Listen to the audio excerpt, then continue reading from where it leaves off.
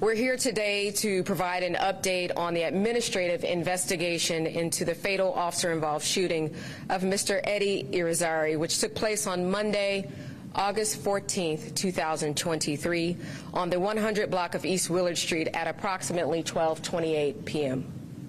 During last week's presser, I assured the public that a fair and thorough investigation will take place by our department, and I also pledged that our department would provide updates in a transparent and expeditious manner, but only when we could do so in a way that would not compromise the integrity of ongoing investigations by the police department and the district attorney's office.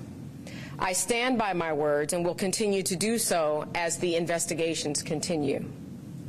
Today, I am announcing that I have made the decision to utilize Commissioner's direct action to suspend Police Officer Mark Dial with the intent to dismiss him at the end of 30 days due to administrative violations.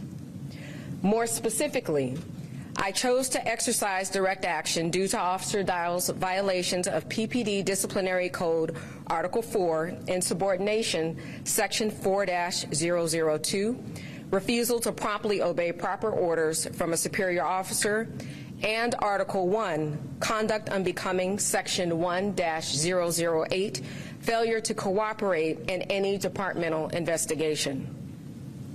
I want to make it clear that the investigation into the shooting itself continues, along with the administrative investigation.